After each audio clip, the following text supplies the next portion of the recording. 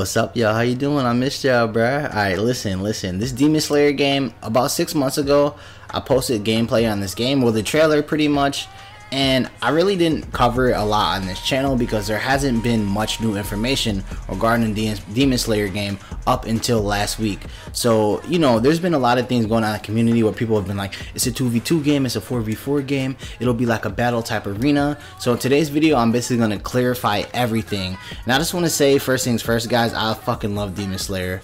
You know, we watched the movie live on Twitch like a month ago and it was fucking heat. But aside from that point, so this Demon Slayer game, basically it's a 1v1 game. The story mode will put you in 1v1 situations and it'll probably have quick time events.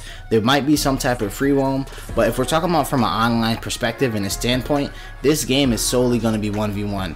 In terms of a 2v2, they're saying this is a 2v2 game because you'll have the ability to swap out, you know, your characters in a fight. So when you go into a fight in an online match, you'll have two characters to pick from. You can swap. Like, say I'm using Tanjiro, I can switch from Zunetsu, but only one person, two people will be on the battlefield at once. Maybe you'll have some type of assist.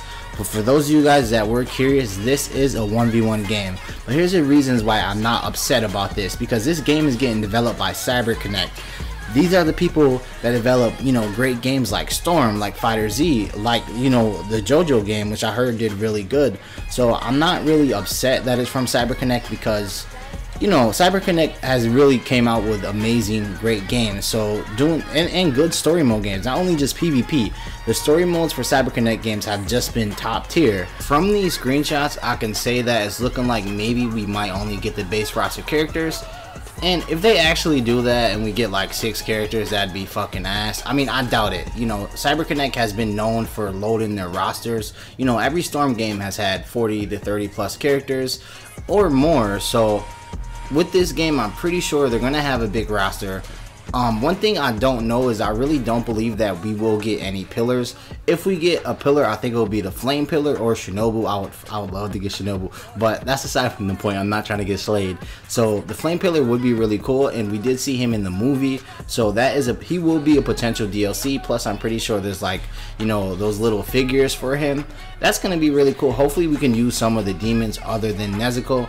This game will also be available for PS5, PS4, all the Xboxes, and Steam. I don't know if they're going to make a cross-platform, but if they do, that would be really dope.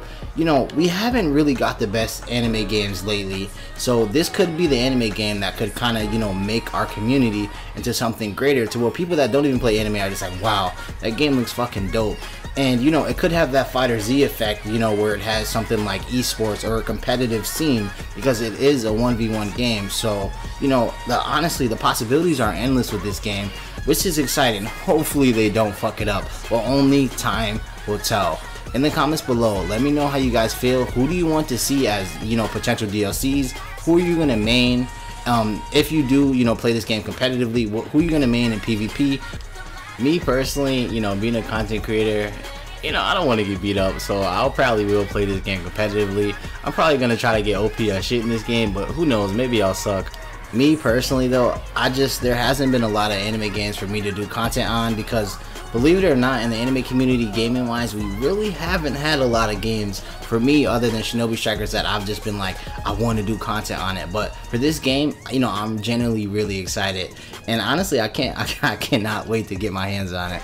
I mean, I'm sure it's gonna be a good game. Honestly, time will tell. I'll be doing more content for this as we get new information regarding this game, so hopefully it'll be soon, but you know, we'll see.